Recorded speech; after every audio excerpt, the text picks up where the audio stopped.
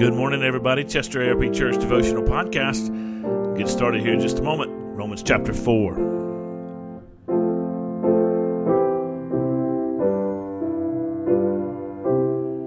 All right. Well, thank you so much for being with us. Romans chapter 4 is where we are this morning.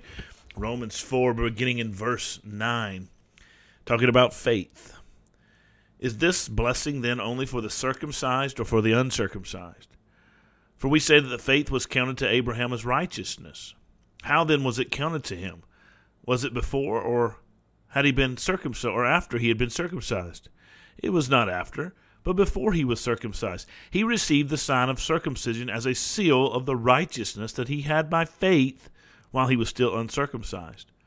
The purpose was to make him the father of all who believe without being circumcised, so that the righteousness would be counted to them as well, and to make him the father of the circumcised, who are not merely circumcised, but who also walk in the footsteps of the faith that our father Abraham had before he was circumcised. This is a great little section in Paul's letter to the Romans, Romans chapter 4. Beginning part of chapter 4, he talked about how Abraham was credited righteousness to him by faith, that Abraham believed, and therefore he was considered righteous before God. That's the entirety of the argument in Romans chapter 3 through 5. The idea that we are made right before God by faith in Jesus Christ. We're sinners. We're separated from him. We're at odds with him in our sin by nature, but God makes us right with him when we trust Jesus by giving us the gift of faith to trust in Christ Jesus. And we trust in Jesus, we become declared righteous before God's eyes. That's called justification. The idea is that immediately we are made right before God's presence by faith as a gift of his grace. Not anything we do. We believe, accept, receive the gift of God through Jesus Christ our Lord, the gift of salvation, the gift of righteousness, and as a result of that, we are declared right before the presence of God. God decides to do that. Now, we turn our attention to this particular section, and Paul's asking a very important question, and this important question is for those who are in the church in Rome. The church in Rome, like most congregations in the Gentile world in the first century, was made up of Jews and Gentiles. Now, most of us listening today are probably Gentiles by origin.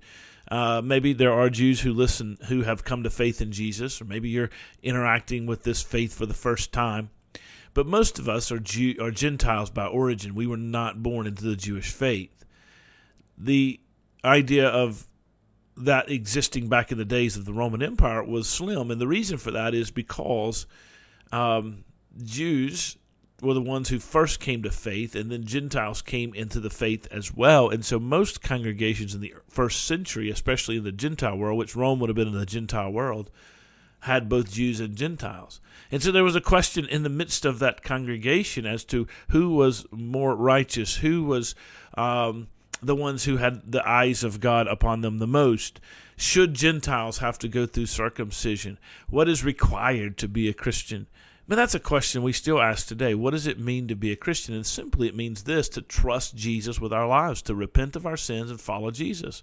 So place our faith in him, repent of our sins, and follow him. And that's what Paul's getting at here in Romans chapter 4. And he's using an argument with reference to circumcision, saying Abraham was circumcised. Genesis chapter 12, 13, 14, 15, 16, 17. Abraham receives the sign of circumcision. God calls Abraham to be his own man. He calls him from Ur of the Chaldeans. He says, I want you to go where I'm going to lead you. You follow me. And Abraham gets up and goes, takes his family.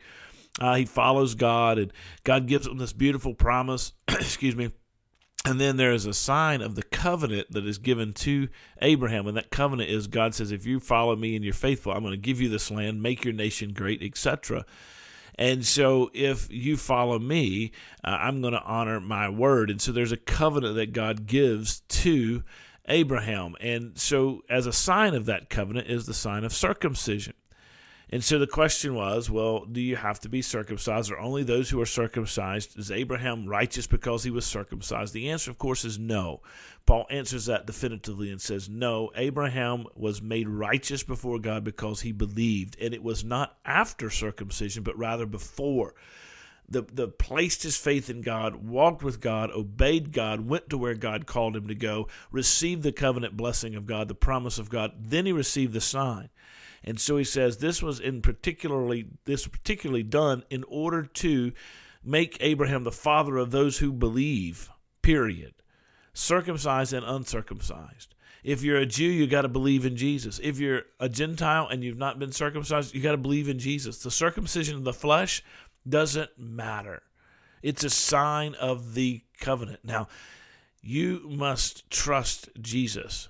And that's an important point what Paul is trying to make here, that our hope rests solely in the faith we have in the Lord Jesus Christ. And I hope you guys understand that today, and that's what we've been trying to drive home up to this point in the book of Romans, and I hope that you continue to grab a hold of it. We've sinned and fallen short of God's glory, but God's made us right in Jesus Christ, and we receive that gift of salvation through faith in Him. You guys have a great day. God bless you. Be encouraged today. Walk in the Lord.